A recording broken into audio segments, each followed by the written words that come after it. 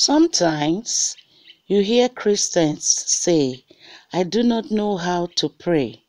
If by this they mean they could not pray the long, flowing prayers we sometimes hear, there is a sense in which this is a blessing.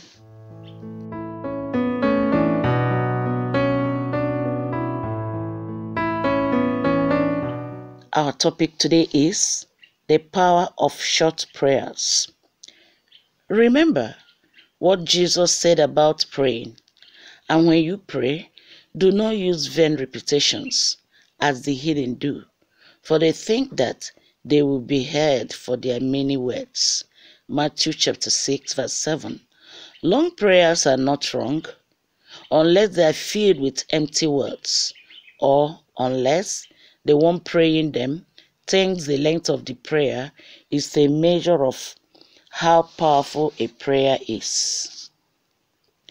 Consider some of the powerful short prayers in the Bible. Lord, save me. The apostles had just been part of one of the most astounding miracles of Jesus. He had taken 5 loaves and 2 small fish and fed 5,000 men, not counting women and children. That night, actually, it was during the 4th watch, somewhere between 3 a.m. and 6 a.m. Their boat was about to sink because of the storm.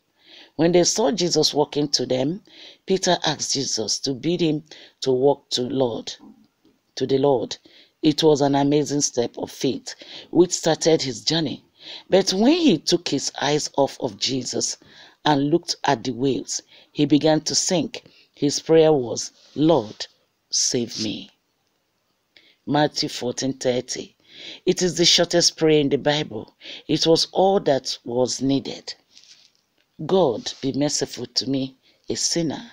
2 men entered the temple to pray at the hour of prayer. One prayed with himself, and the other prayed unto heaven. The first told God what a good man he had been and how righteous he was. The other's humility would not even allow him to raise his eyes towards heaven. He pounded his chest as a sign of his distress and simply prayed, God, be merciful to me, a sinner. Luke chapter 18 verse 13. Think of the power of this short prayer. Lord, increase our faith. Jesus had just described how his followers must forgive a penitent brother who sinned against them 7 times in a single day. We may struggle to forgive a person who wrongs us once in a lifetime, or at best we may think 3 strikes and you are out. However, the Lord looked at 7 events in just one day. The apostles' response was, Lord, increase our faith. Luke chapter 17 verse 5. His response to them was to describe how the smallest faith can cast a mulberry tree into the sea. Having trouble dealing with your life, their prayer should be your prayer. Want to enhance your relationship with the Lord? Think of these short prayers or others that fit your particular situation and pray them throughout your life. We sing about the sweet hour of prayer, but it might help us all to spend more time in those sweet minutes of prayer in which our short prayers have such power. Our prayers have power, a child of God.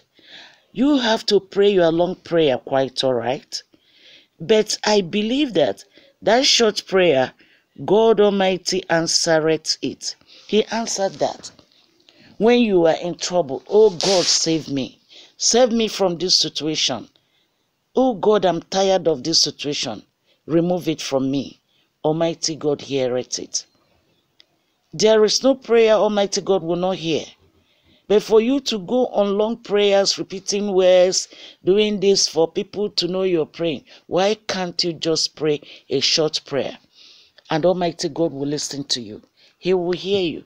So many of us have entered into problem. Maybe we are driving, somehow, something wants to happen. You say, oh God, save me. and you see that God comes immediately to save you.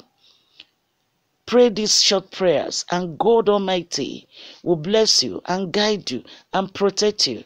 In Jesus' name, amen.